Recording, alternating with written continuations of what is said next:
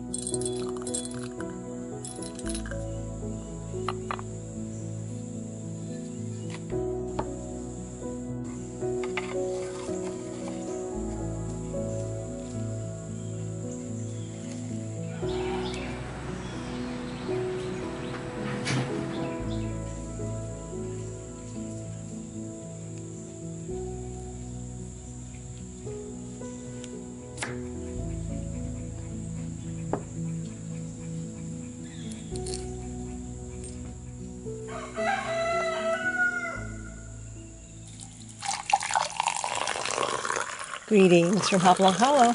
This is Jerry. It is mid-September. Today we're going to talk about seeds, collecting seeds, and some fall planting for your garden. I want to put to use this wonderful book that I searched for and found, but I was introduced to it because of my commenters. I think about 3 of you mentioned the Mary Frances Garden book and told me that you had this as a child. Now, I looked all over for this. I really wanted to find a really nice one in mint condition because this is an old book printed in 1916. And I did end up finding one, which is even signed, and it's a first edition. So this is Mary Frances Garden Book, Adventures Among the Garden People by Jane Eyre Fryer. Jane Eyre Fryer did a series of these educational books for children. They're not only educational, though, they're colorful, they've got beautiful artwork, they're entertaining, and they have some great little characters. I just love beautiful old garden books, and I think this is probably one of the most special that I've seen, and I'm really glad that I was able to find it. So she also has the Mary Frances Cookbook, the Mary Frances Sewing Book, and the Mary Frances Housekeeper. And the subject matter in this book covers everything you can imagine about gardening. So as I said before, this isn't just a book for children. This would be a book for any gardener. I think that with the lovely and charming illustrations in this book, which are throughout the entire book, and all the great information on just about every subject when it comes to gardening. There are some charming little characters in here. I'm going to be using this book, I think, now throughout the years in the videos, just to show you all that you can learn, even if you're a gardener of vintage years like me. So the table of contents speaks for itself. It covers just about every aspect you could think of in gardening. Let's take a couple of subjects here. We've got window boxes, Billy Tests the Soil, how to plant, seed babies and their nurses. Oh, we've got the wicked rosebuds, the wildflower garden. We have articles about bees, how do plants grow, all sorts of things. Uninvited guests, we all know who that is. A special feature in this book is a fold-out page which shows you a little cottage, probably a little potting shed, before the garden is put in, and then within the book are 4 cutouts, each one representing the flowers that would grow in spring, summer, and fall.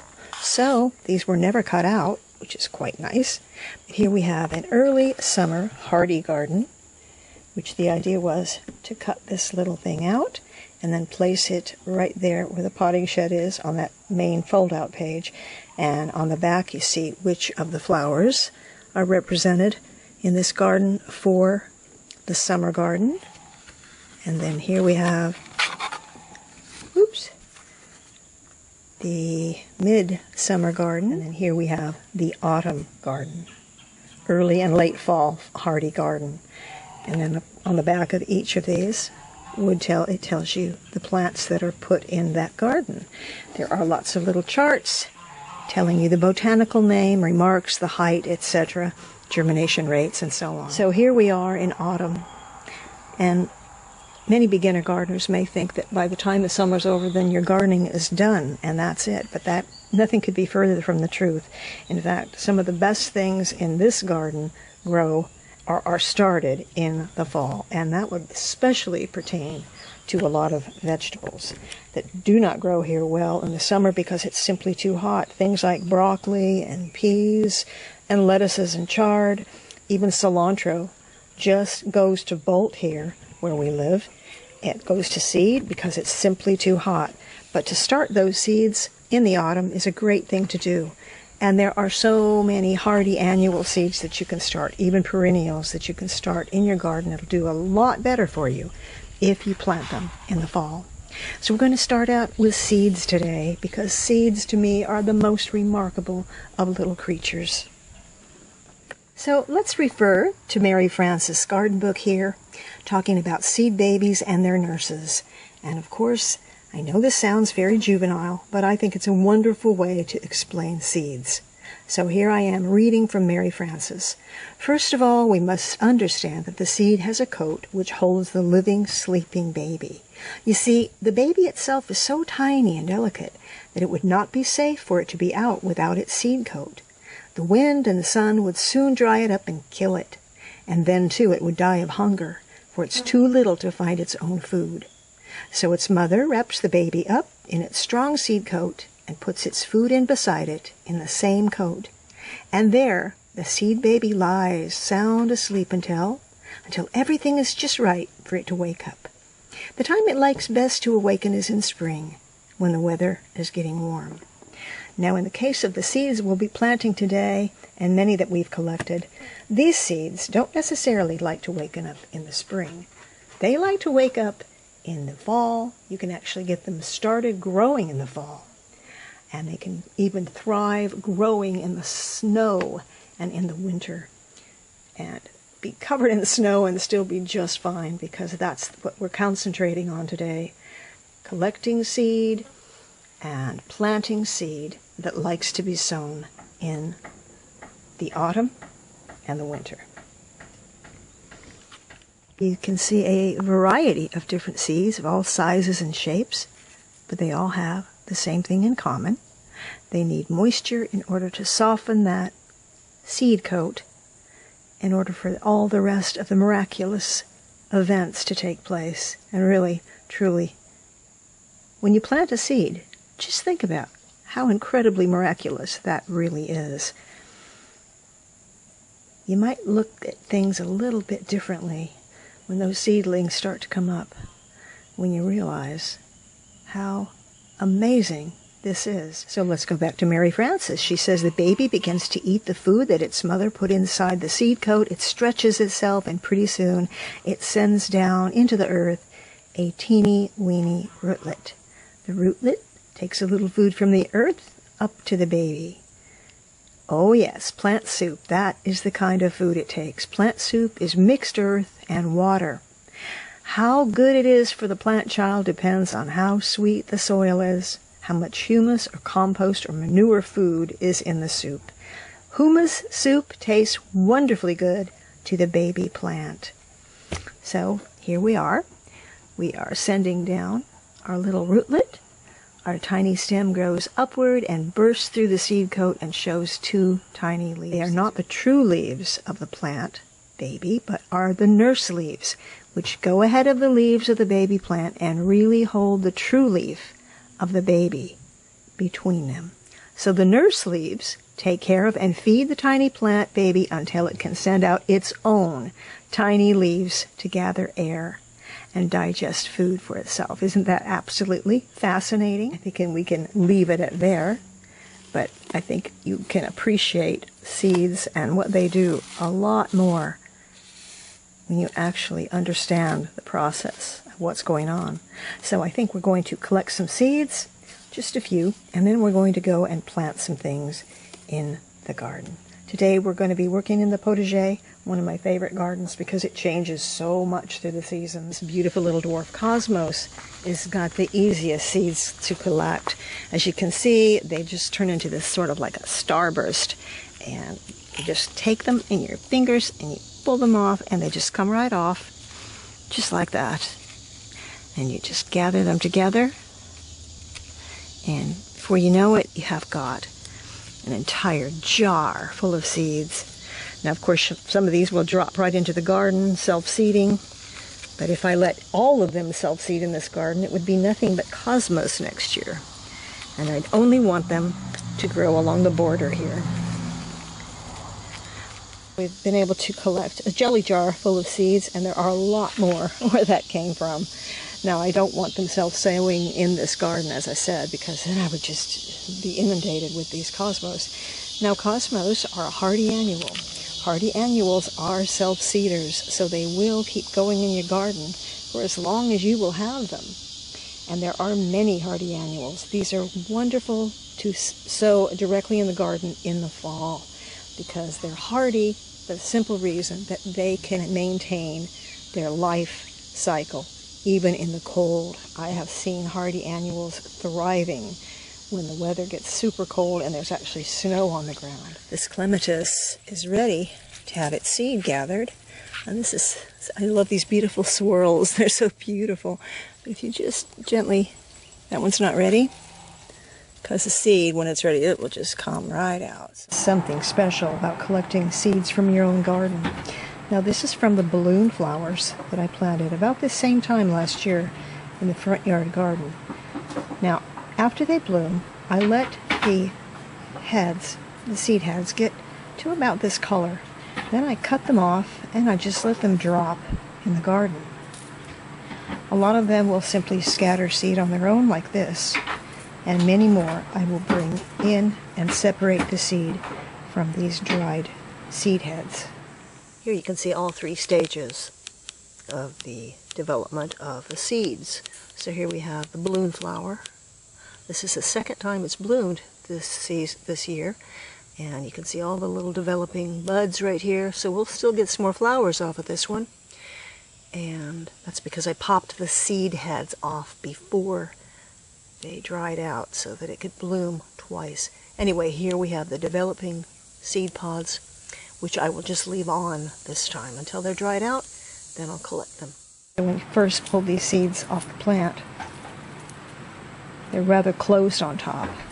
But the longer they dry, the more that little center opens up, and that is what's going to release the little seeds that are in tiny compartments, just beautiful little symmetrical compartments inside each seed head. And as the wind blows, or the seed drop into the soil, they simply pour right out of this, like a salt shaker. Just like this.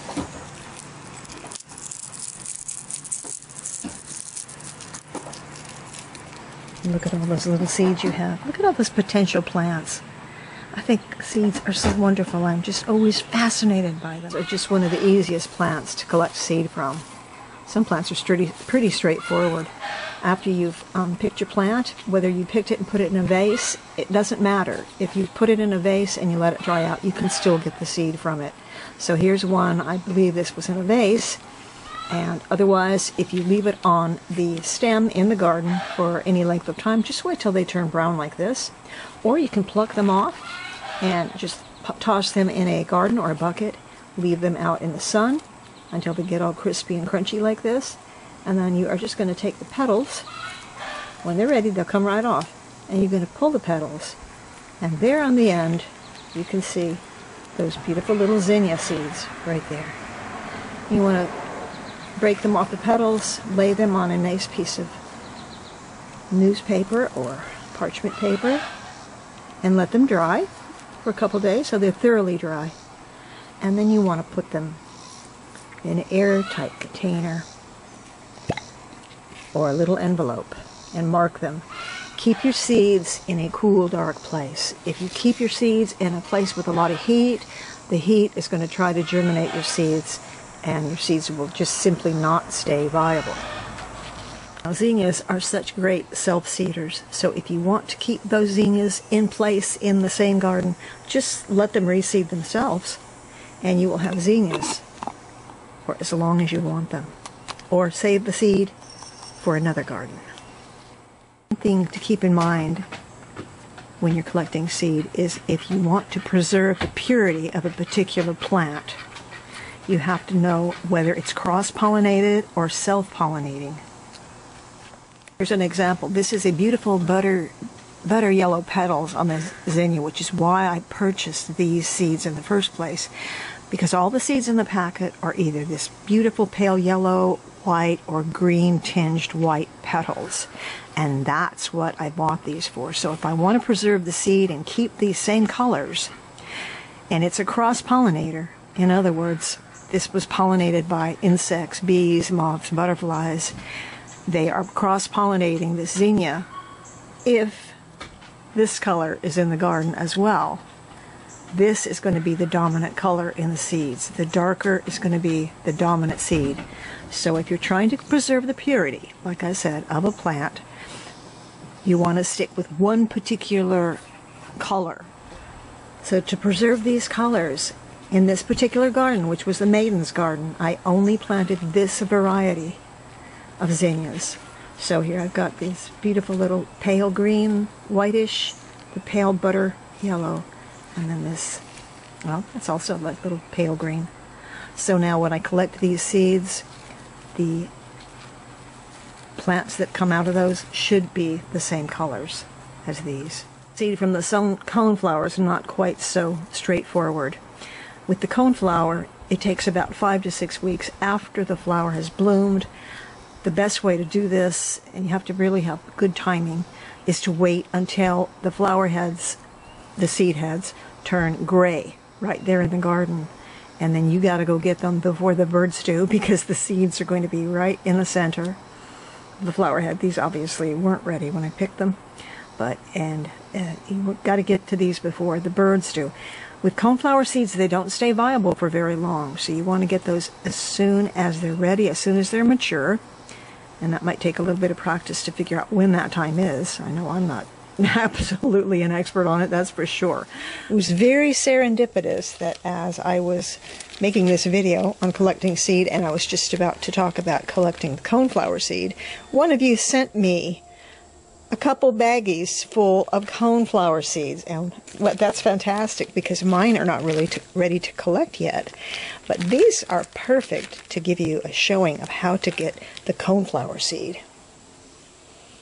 Really serendipitous is the fact that she sent me these different colored coneflowers heads, because this is what I really want to collect. I have a lot of purple coneflowers that just drop seed wherever they will, but these are the collector colors that I really, really want. So look at the bottom of the bag. You can see that much of the seed has already fallen down to the bottom, but let's get ahead and pull one of these out and see if anybody has any seeds still to give to us. So we're just going to take the head, and there we go. See, it's already got little bitty white, they're the whitish grayish seeds. The black stuff, that's just chaff. But we do have plenty of seeds left in this one, and all I'm doing is sort of scraping back the little spikes of the coneflower, and out comes that wonderful, wonderful seed. Oh, this is exciting because this is the red coneflower. And if it's true, I will end up with a lot of red coneflowers in the garden. Just look at all the seed from about 6 coneflower heads. Now, some of this is chaff. That would be the black. the black skinny pieces, but it's easy to tell the seed from the chaff. That's really a lot of seed right there. This garden turned out to be pretty striking, and this is the Peabody Boy garden, the one right in front of the peacock perch. Most of these were bedding plants or planted from seeds. Now the exception are these absolutely striking coneflowers, which aren't even in the ground yet. I picked these up yesterday in pots because they had a deal on them. And look at these absolute stunners. I love coneflowers anyway, but these new hybrids of coneflowers are just out of this world. This is called the Siesta series, and this one, oh wait, this is a Sombrero Siesta series, I think. This one is called Baja Burgundy. Look at these magnificent colors. This one's called Mellow Orange, and I'm not really one that likes orange flowers, but this has got to be the exception to the rule. And what I love about coneflowers is the top. The spiky round heads on the top, and that's where the seeds are going to be. And I am thrilled to be able to collect seeds from these in the fall. Now the problem with this is these are cross-pollinated. Here's a perfect example of a little bee that will be cross-pollinating. He'll be taking pollen from this red coneflower and depositing it upon another coneflower most likely, and so he's cross-pollinating these plants. So when I collect the seed, I'm not necessarily going to get the same colors here, but I could get some pretty striking combinations. Who knows? Of course, these original mother plants will come back just as they are. But I am really, and then look at that great big beauty in the back. I needed something to finish off this garden because a lot of the small plants that I put in are still pretty small.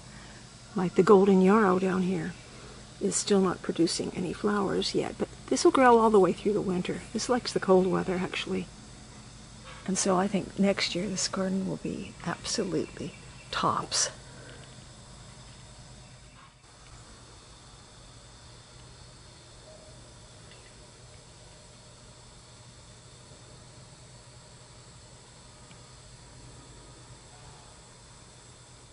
Right off the porch, we're about ready to go into the potager and put some of these things into practice and plant some of these seeds that have been collected, not just this morning, but over the last couple weeks. I've been gathering seed.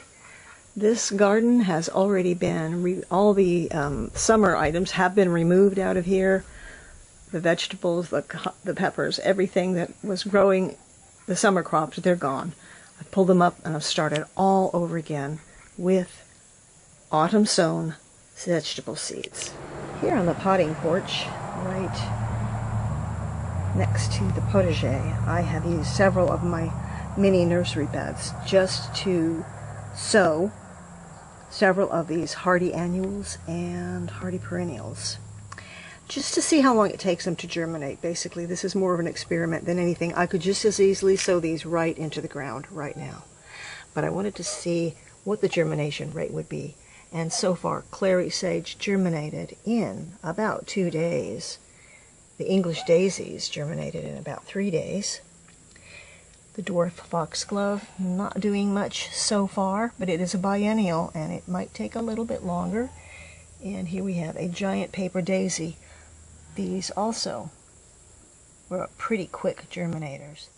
It's sort of, for me, an experimental thing to do before I actually directly seed.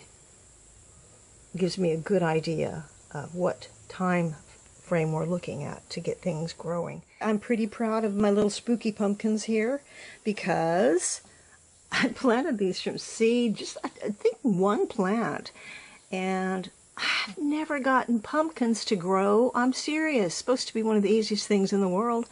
This is my first little batch of pumpkins, and I'm so proud of these little pumpkins. And every one of these will probably be turned into pumpkin soup. But this was called Spooky Pumpkin. And so, and I've also got about 9 more of them on the vine. So that's pretty exciting. Here I'm trying some rose cuttings. We'll see how they go. This is the time to take them. We'll talk about that in the next video. And here we have my improper flower arrangements. I don't make proper flower arrangements, as I've said before. Mine just kind of grow like a wild garden in a rusty can. I mean it. These really are rusty cans. I think it makes the flowers even more beautiful when the container is sort of out of whack.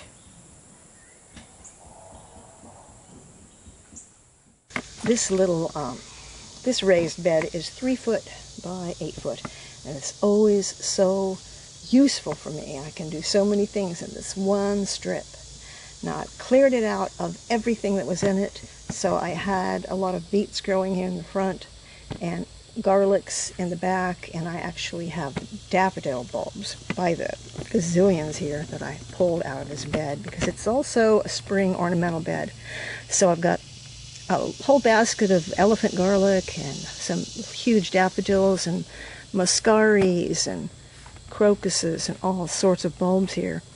Well, I don't know if I want to put all of them back in here, but I definitely want to use the elephant garlic, take a lot of it in the house for usage, but then I will set aside several of the bulbs to grow in the very back because elephant garlic gets so tall. And then I'm going to do a couple other things all the way to the front of the bed. I have 3 rusty items, which are old chicken feeders. Not much good for holding chicken feed anymore because they rusted out on the bottoms, but they are pretty good for holding soil and allowing the water to drain out after you've given your plants a good watering. So I've decided to put a lot of those mystery bulbs in these old chicken feeders. I think they're really interesting. I can get them in pretty easily between these slats, and the roots don't go very deep on the bulbs. So it'll be interesting to see what happens with these. I think they'll be beautiful. I'm pretty sure this is muscari, but I've got some little allium bulbs in there. I'm pretty sure of that too. And they'll just come popping up and shooting up through the tops of these chicken feeders, and they'll be able to be moved anywhere in the garden wherever they might make a little bit of interest. So that's what I'm going to do with these rusty items. The beautiful thing about muscari and daffodil bulbs is that they just multiply like crazy.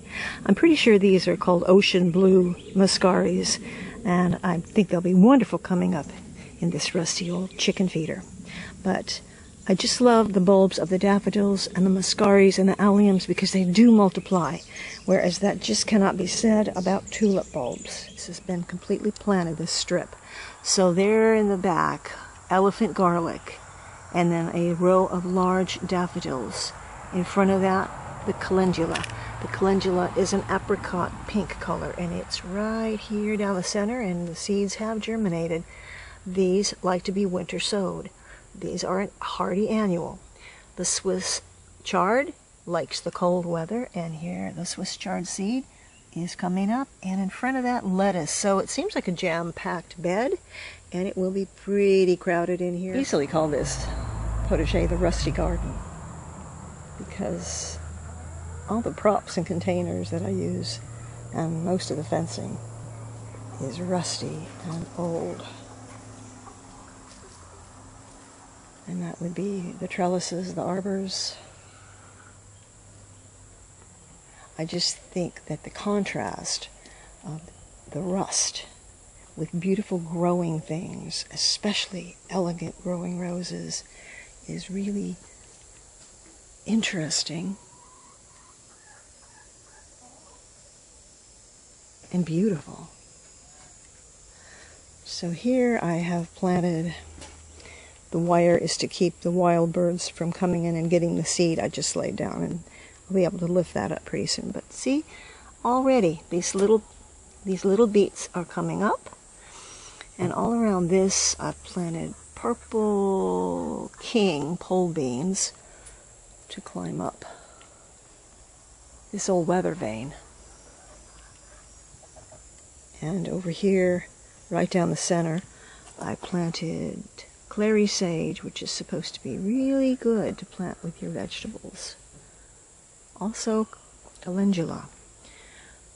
Here we have some patio peas, And these went in a couple days ago, and I can see right now. There's a little pea right there.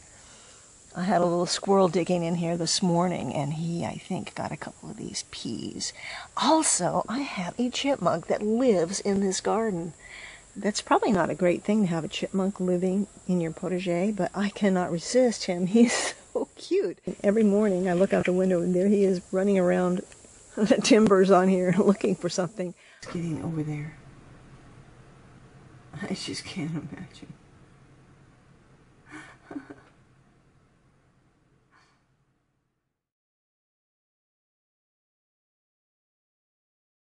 He just got something else. My goodness. Most of all, he's looking for those mealyworms that fall out of the bird feeder, and some sunflower seeds that also come out of there, and they land on the ground, and he just comes over here and has his breakfast. So he can't do too much damage.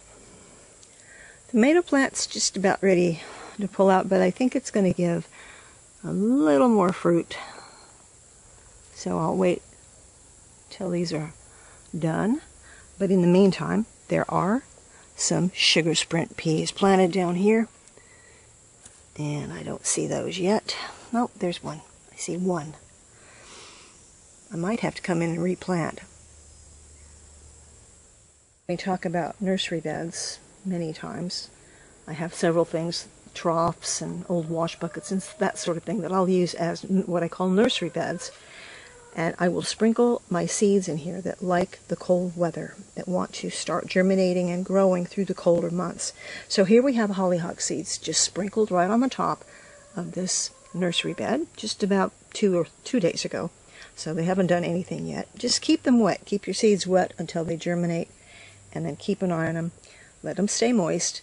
And then when these are fairly established, I might have to thin them out. I'll let them grow to about 3 or 4 inches, then I'll thin them out. And then I will actually let them grow here all winter long. And then in the spring, transfer them to a garden. More hardy annuals in here, some herbs. So here I've sprinkled some chamomile seed. Not that long ago. Little chamomiles are starting to come up. They're ever so tiny now. But if you look very closely, you can see them. And you can also see the chives that are growing in this garden. So this is a Mod Podge of chamomile, pink primrose for beauty, chives for food and beauty, and then over here we have oregano. So this little pocket is very pretty all winter long.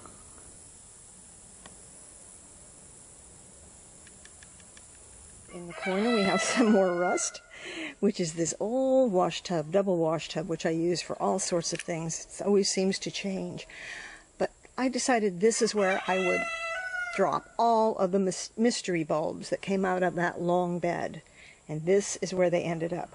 This should be pretty interesting because I planted this in a lasagna style, whereas the larger bulbs were all closer to the bottom, about here, then a load of compost, and then the medium-sized bulbs were here, and then up on top we have the very tiny bulbs. This is probably muscari.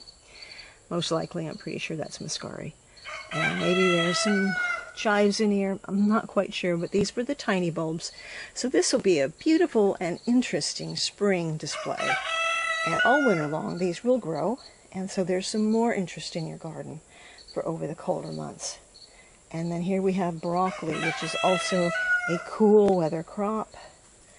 These are supposed to get about 30 inches tall. And growing behind them is okra, which I don't even remember planting the okra. There's not enough here to even pickle. But I'm gonna let these go to seed, and I'm going to collect the okra seed from these. I saw one bloom the other day. Oh, they have the most wonderful flower blooms on them. They're just almost exotic looking. And then behind that, on this vine, is a cool weather crop. Basically, this is a tiny miniature watermelon plant.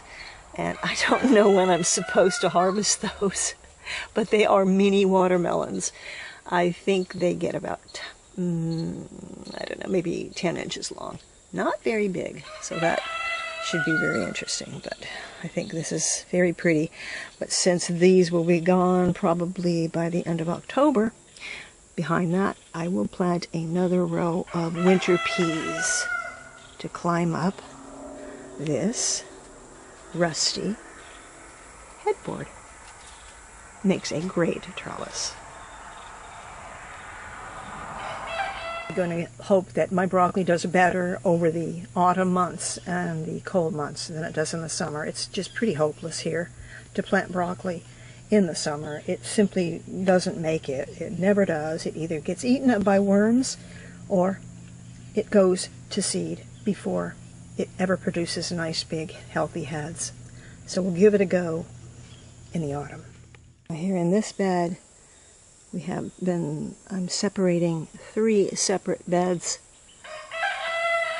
with this old cast iron fencing, starting with arugula, which loves the cold weather. Here it'll grow all the way through the winter.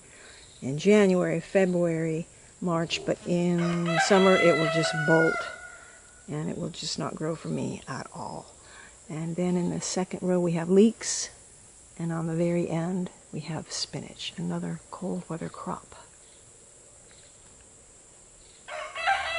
The strawberry beds always stay green and healthy no matter what time of year it is, but it's not what I'm concentrating on right now. I want to think about this other piece of rust, which is another rusty headboard.